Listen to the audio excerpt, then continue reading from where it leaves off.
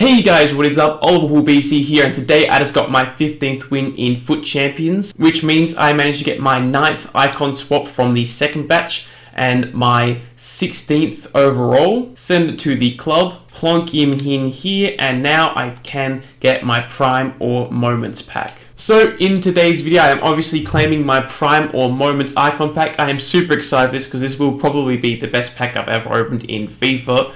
Hopefully I've made no mistakes with doubling up icon swaps here. We have to do 2 squads of 8, so you can see everyone we're trading in here. Obviously a few of in fact this first one is mostly made up of icon swaps from the first batch of the 2, so we'll trade this in, and hopefully I did this right and I have 8 left over now. So I get my, I think, 1 coin there. Go on to the second one, and good, all 8 are here. So I can trade these 8 in. All of those are from the more recent, the current batch of Icon Swap 2 players. And there we go, guys. We have got a Prime or Moments Icon pack. Oh, this is an absolutely massive pack. So I actually already have a Prime Owen through the SBC and a Prime Socrates through the choice of a 3 Prime or Mid, I think, icons. So anything but a Prime Socrates or a Prime Owen, please. That would just be, oh, that would be tragic. Alright. Come on, EA. Show us just an absolute monster here, please. A Palais or a Hullet, Cruyff, or Stevie G. Okay, it's German. Centre mid. This could be very good.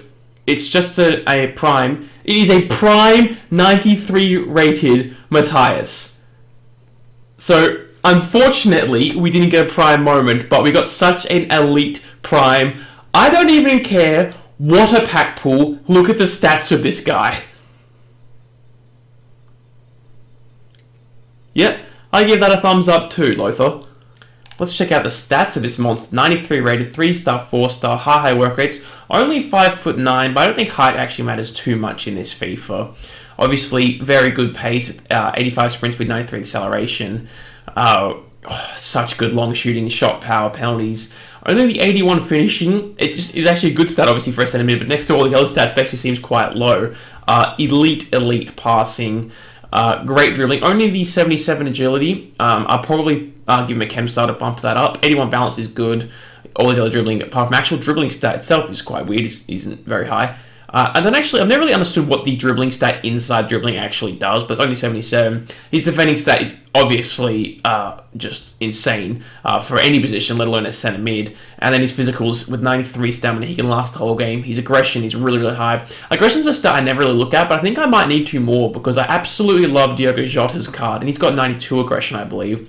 Decent strength, power, free kick, so no crazy traits. And you guys can pause if you need to read his stats there or anything. You can just check it on your game anyway.